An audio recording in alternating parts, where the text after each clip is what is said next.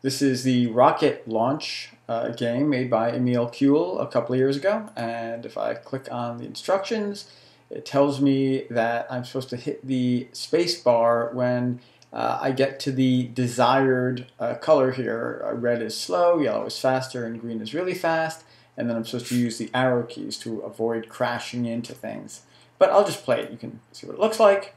So I'll hit the space bar whenever I want to launch the rocket, and the farther to the green, the faster it's going to go. And now I have to move the space bar to avoid crashing into planets that are whizzing by me here.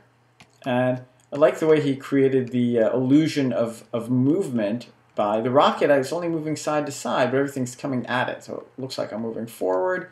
And eventually, I think my rocket will slow down and I'll return safely to Earth there. But I think that's happening almost. I'm trying to avoid crashing into things. Oops, it's getting close. And I think at some point the rocket will stop. If I don't crash into anything. And here we go.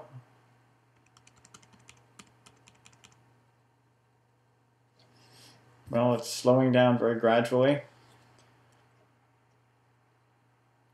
And the chute opened, and I ran out of fuel, but I'm safely back to Earth. So I can play again if I want. And again, that's just a game idea. Your game might be different.